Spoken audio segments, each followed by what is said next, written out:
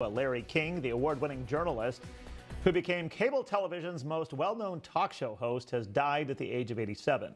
He hosted Larry King Live at CNN for more than 25 years and interviewed thousands of people during his career. News Channel 3's Caitlin Thrope reports on King's contributions and his connection to the Coachella Valley. Larry King spent more than half a century as a broadcaster. Been a hell of a 50 years. I don't know how much longer I can go. But as long as I feel it, I'm going to keep going. King was born in Brooklyn, New York in 1933 as Larry Ziegler. He moved to Miami in his 20s to pursue a job in radio. In 1978, he started The Larry King Show. Good evening.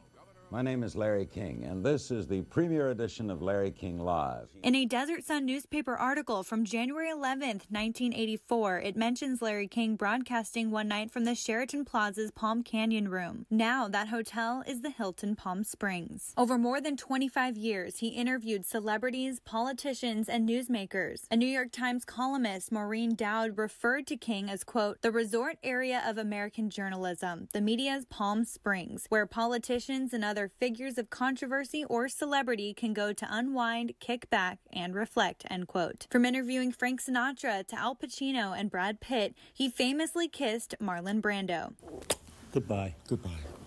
I've kissed my brother on the cheek, and I've had friends hug me, but he's the only man to ever kiss me on the lips, and I can't stop thinking about him. He also sat down with past and present American presidents, from Richard Nixon. Let's set this straight. Did you hate the people who criticized you? To Barack Obama. Still like this job?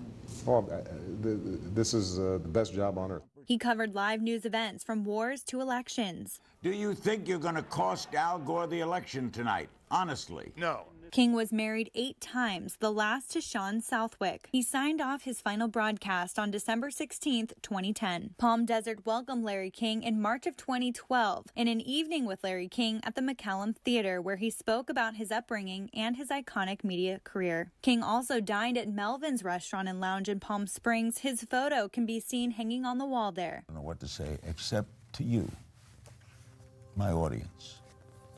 Thank you. And instead of goodbye, how about so long? I'm Caitlin Thrope, News Channel 3.